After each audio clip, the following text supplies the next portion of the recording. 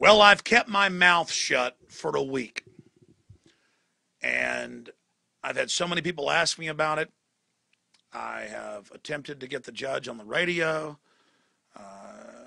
to talk about it with no luck. And so this is an issue of free speech and what's happening in our nation and traitors that are attacking our republic. So I'm going to go ahead and spill the beans right here today. Come hell or high water, putting the cards down, whatever happens because of it. I'm going to give you here the inside baseball of why Judge Andrew Napolitano, the Patriot, was fired. Now, there's really three big reasons he was fired, and I have this from inside sources, but I also was able to check this with publicly available information, or what they call public intelligence. In fact, I saw this before it happened and was actually able to predict it privately here in the office. Now, I'm working on getting the judge on. I've been on contact with him. He may come on next week, but he's not going to get into the whole Fox News thing and his show being canceled on Fox Business. That was a success, by the way. But before I get into the three reasons he was fired, I want to say this. He is an amazing judicial legal mind.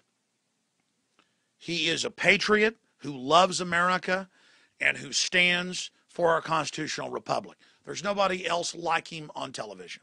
I mean, Lou Dobbs is pretty darn good. He's a patriot, but he doesn't have the legal understanding that Napolitano does. I'm a fan of Napolitano, and he's been on my show many times.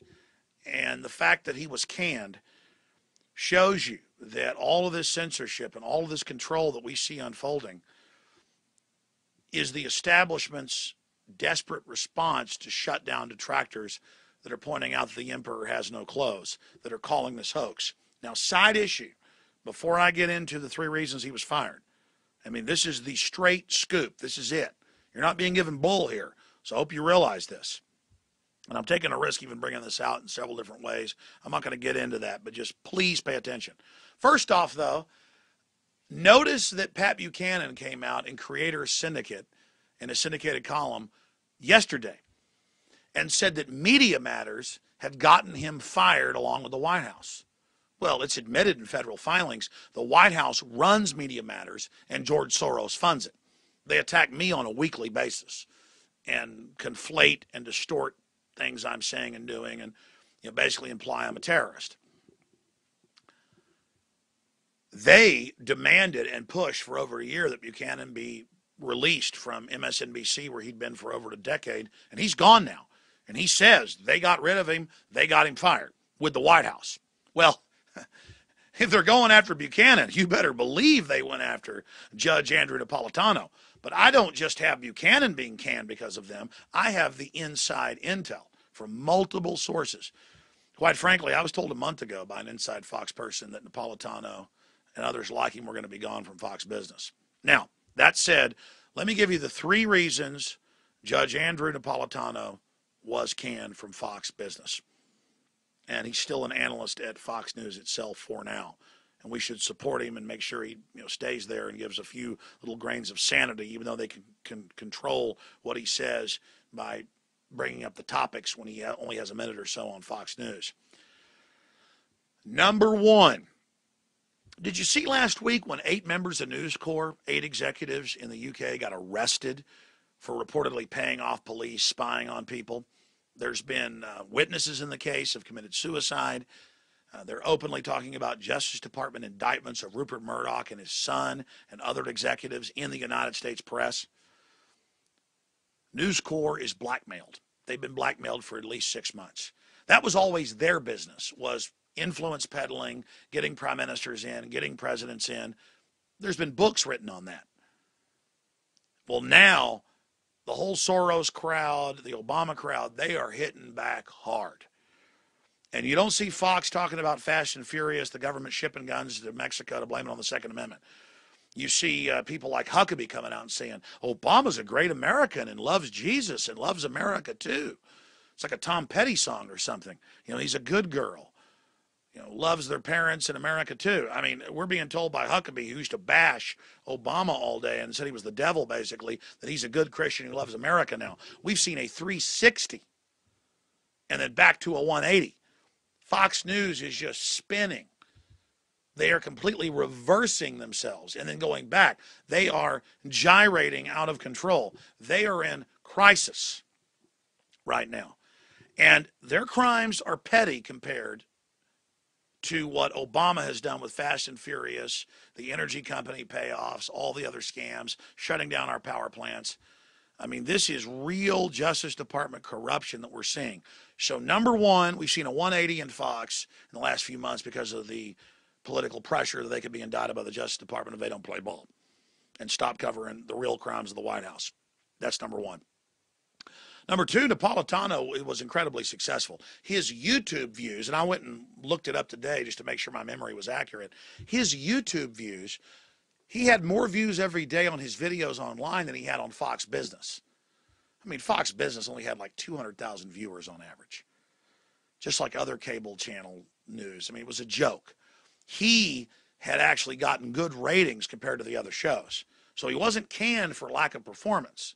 He was canned because videos like this one, Judge Napolitano, how to get fired in under 5 minutes. If you look, that video has 815,000 views down there at the bottom. And there's a bunch of other versions, over 2 million views in the last 3 days. But it wasn't just because he just got fired. Other videos that he put out routinely got 300, 400, 500,000 views a day, just like my videos. We're on YouTube more popular than Fox Business shows. I mean, I'm shooting this right now on an iPhone so I can upload it quick on the way home from work. The system can't compete with this. So he was unceremoniously basically fired, his staff dismissed. He hasn't been told anything. He's still a pundit for now on Fox News. So Rupert Murdoch's being blackmailed. We have people like Roger Ailes, who'd been told 2.5 years ago that he could go after the Patriot market, the Ron Paul market, by Rupert Murdoch. That experiment was successful but failed. Again, I don't see it as a market. They call it a market. So they started him out on the internet. That was successful with the Fox show. Then they gave him the business show. They were talking about giving him Glenn Beck's slot behind the scenes. And to Glenn Beck's credit, by the way, he was told to leave Soros alone and refused and left Fox. And I'm no fan of Glenn Beck. But you got to give him credit where it's due. He's done dirty tricks against me. But the point is he left because of this. This is a big internal, inside baseball, New World Order fight. And lastly, Judge Napolitano was fired because a year ago, the last time he was on my show, he came on and brought up the fact that 9/11 and the official story is a fraud and that we should investigate it. Well, that's 6 of the 10 9/11 commissioners are on record saying they were lied to by the government and the official story was a fraud. That's what the head lawyers involved have said. I mean, go look it up. So he simply said it should be investigated. We're not being told the full truth. Again, Media Matters, George Soros called for his firing. Go look it up. They said he went on Alex Jones, get rid of him. They wrote letters to News Corp telling Murdoch and Ailes to fire him. So, you hear what I'm telling you? Murdoch's being blackmailed to shut down any type of liberty talk that threatens the globalist takeover. He was too successful politically covering real issues and was an example of the rest of the media that they didn't like and was wildly popular on the web. And he said 9/11 is a fraud. We should investigate it. He called the fact that it's all a hoax. He's a real guy. I know him behind the scenes. And finally, Judge, go do your own radio show. Go do your own news show. It'll be much more popular. You're up there with a fancy set, 200,000 viewers a day. Your YouTube had more views than that. It's a paper tiger. It's a facade. It's an emperor's new clothes. Stop groveling at the trough of News Corp.